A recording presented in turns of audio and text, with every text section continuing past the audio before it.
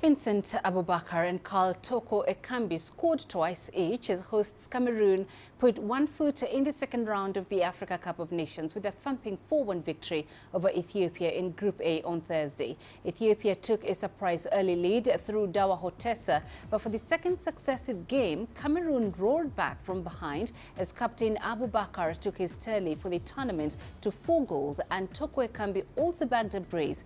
Cameroon will meet the Cape Verdeans in the last pool match on Monday, having sounded a clear warning as to their intentions at the tournament in front of their passionate fans.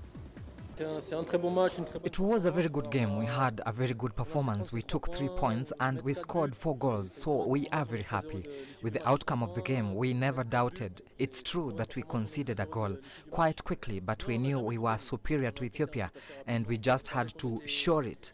We spoke to each other at halftime and came back on the pitch stronger to take the win.